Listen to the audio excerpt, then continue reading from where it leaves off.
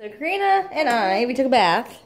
My little girl has baby oil on her. Yeah, and she's dressed for the day.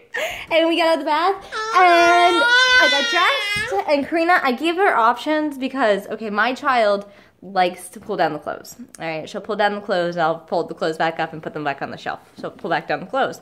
I don't like that she's pulling down my clothes on my shelf, so I gave her the hampers. She took apart the hamper in the bathroom, and she took apart the hamper in the bedroom because the hamper is way easier to pick up, but she's not really interested in the hampers.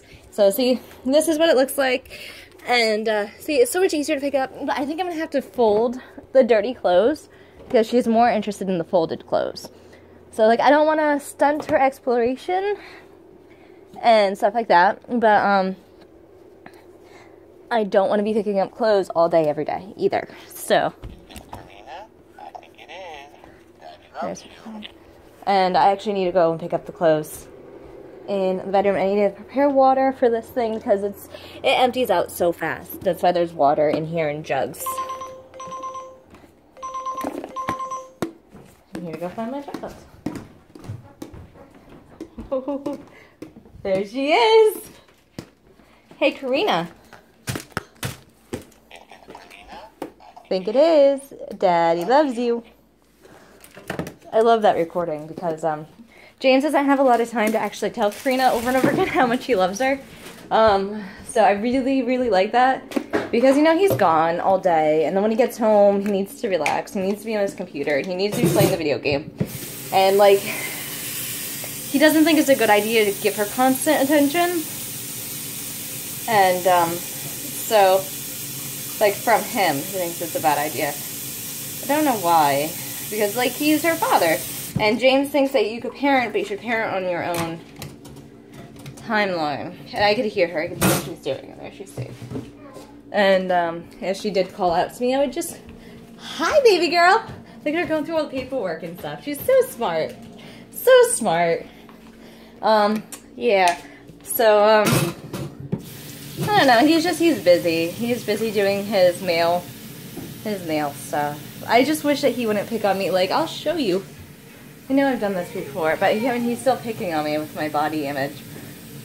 Like, and I have no body image problems. Like, I am not an ugly woman. No, I'm not the most beautiful woman. But I'm not, like, I don't know. I don't know any ugly women, really. I don't think I've ever actually met an ugly woman I've considered ugly, you know? Like, people are just people, and people look like people, and we all look like monkeys, and that's just the way that it is. Whatever. I'm gonna back this up. I just dropped the lamp. Oh my goodness. Oh my goodness, what did I do? I hope it didn't break. I mean, it sounded worse than what it was. Yeah. Alright. I need to get rid of this box of diapers out here. But, like, that's my jacket. It should be hanging up and stuff. Boom. Like, I'm wearing tights today and the brown shirt. That's what I look like. I'm not overly fat, like, I don't know, but, like, yeah, my stomach looks different. It does. I don't even know if you can actually see that through the window. But, like, let's put it over here so it goes the other way. But, see? Like, yeah, my stomach, it looks different. I had a child, like, but I was never a stick figure. I was never the thinnest person in the world. Like, I never will be. I have been 130 pounds since 10th grade, 11th grade. 130 pounds, straight on. Like, I'm 134 pounds. I'm 29 years old. I've gained 4 pounds from the age I was 17 in 11th grade. Yeah, I was 17 in 11th grade because I failed the first grade. I did. I had Mrs. Rakowski in the first grade. Me, Alan Wolf, Bullock. I think it was... Which Bullock was that? There was 2 Bullock sisters, but they were close in age. They were a year apart, and they were in the same grade. Jennifer and Jolene. I mean, I think it was Jennifer. No, it was Jolene. I failed with Jolene Bullock. With Alan Wolf. Like, there's a bunch of us that failed out of the first grade with Mrs. Rakowski because our parents all like, oh my gosh, your kid failed too. Your kid failed. Like, we all had, I had Mrs. P the next year. Her last name was Pizaneski. No, it wasn't Pizaneski. I had Mrs. P in the first grade, the second year, and she was awesome, and I they were absolutely right for failing me out of the first grade because I had an eye patch on. I couldn't really see. I couldn't read well. I'm still not a good reader, like, so I don't think that helped at all. But, like, you know, like, I couldn't read well and I couldn't see with the eye patch because it was over my good eye. This is my good eye. This is my lazy eye.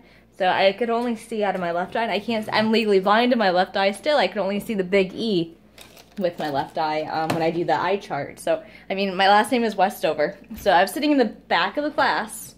I couldn't be moved up to the front of the class until like the end of the year. I remember this so well because I hated this class.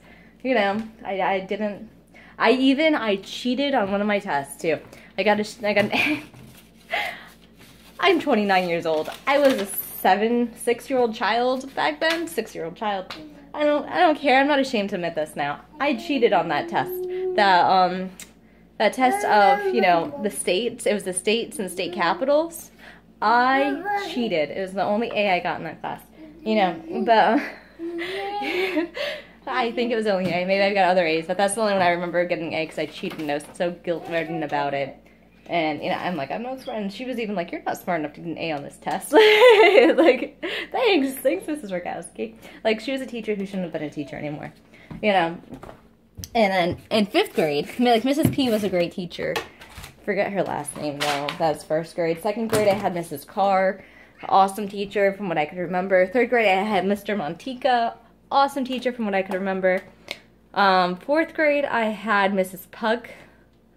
Awful teacher. She hated me. She hated my twin brother too, even though he wasn't in her class. And he was a grade higher. Kyle Kutney was making fun of me, and my brother beat this kid up because he was like, no one's allowed to make fun of my sister except for me. Beat this kid up.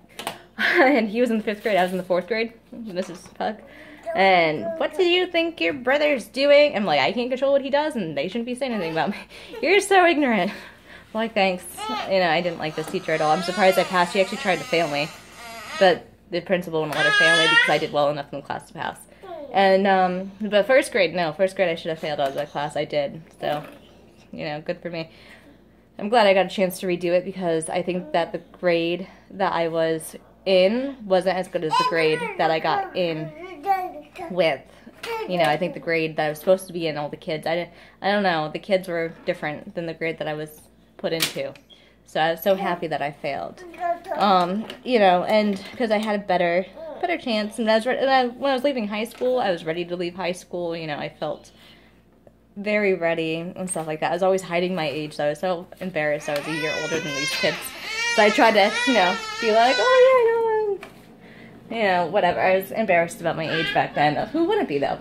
You know, I was embarrassed of my body, embarrassed about my age. So yeah, I acted funny. Everyone thought I was like, acted kind of funny, like when you, whatever.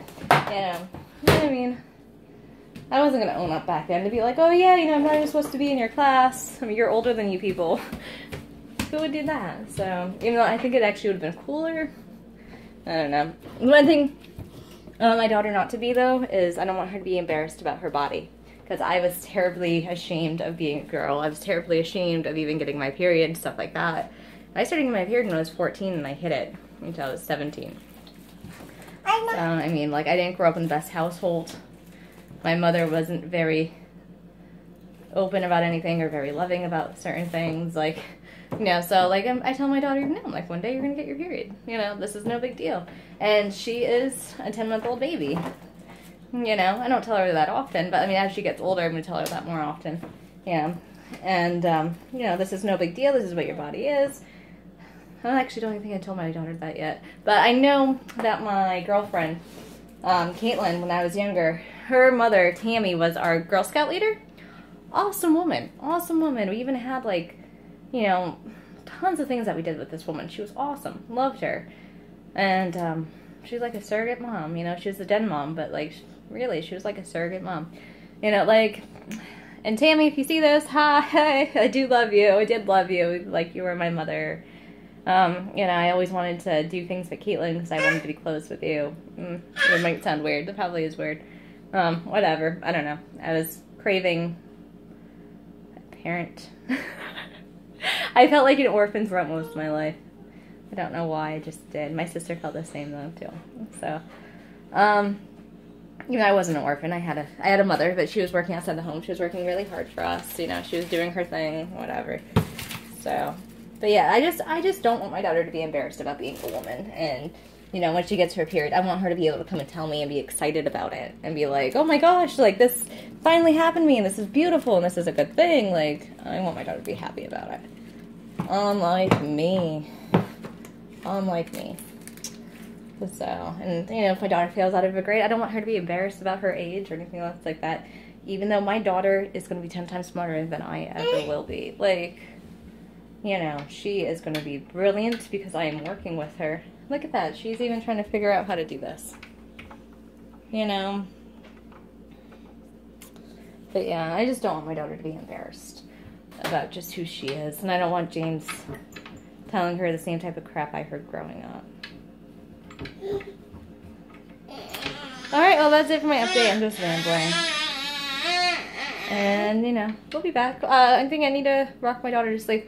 James, I actually talked to him on the phone. He is at work and he's working really hard on his study. And he's doing a demo and stuff like that. Here you go. Toys. And so he is working really hard at work. And he's probably going to be... I think I need to do something about the rust on that. He's probably going to be home late tonight, so we are going to do probably like a 2nd Avenue trip. I'm going to go down and see if they have pots and hand wipes, because I need a 3rd pot. I really do. I have 2 on the stove, and they're always used. I'm always using both of them. I just need 1 more. So this way I can have a 3rd one. And I need to do my dishes and stuff. So yeah. So today is going to be a good day. I have to actually... Did I clean up the bathroom? I know I cleaned up the bedroom. Yeah. See, she was playing in everything. Isn't this awesome? She's playing in everything. It's so good because she's learning. So... And... Yeah, so I don't want to tell her no with the clothes, really. But I don't want clothes all over my floor when they're clean either. So... We need to find a happy medium, a flange. You know, you're a breastfeeding mama when your kids have flanges, flange covers, you know, playthings. I'm so comfortable in my body now, too. Like, this took years of me being like, oh, this is good, this is fine, like, you're okay, this is the way that you are, like... And I don't think I could ever have someone ring that for me now because I am comfortable with myself, you know? So all of James' fat shaming and stuff he's trying to do to me, I don't think it's ever going to work. And yeah, I'm different. My body looks different since having a baby. But that's just what happens. Okay? He thinks I don't work out. I take 2 walks every day usually and he says I don't work out. I'm running after a 10-month-old and he says I don't work out. You know, it's like... Oh, I can tell you that you don't work out because you sit and you're stagnant. Like, I'm outside the house constantly doing things. And you are not. You know? So I think it's a lot of his own issues with his own body that he's trying to project onto me. Like, these aren't just my issues, these are your issues too. Because that's basically what he tells me. So, alright, well, that's it for my update. You know, we're gonna go and I want to nurse her to sleep. So, because it's 2:49 and we have to take a walk soon. And we are doing the dinner plan that we had yesterday for tonight. I already told James that. So we're doing tuna melts and we're doing crunchy taco because we didn't do this last night. So my can's already out as well.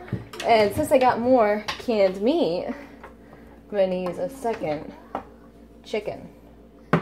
So canned meat, always a good thing to have in the house. It's pre-made. It's awesome. I love it. And Aldi's has the cheapest canned meat around because I double-checked last night. I went to Walmart, checked the price, went to Aldi's, checked the price. It's about $1.50 less per every 3 cans at Aldi's than it is at Walmart. So, awesomeness. All right, that's it.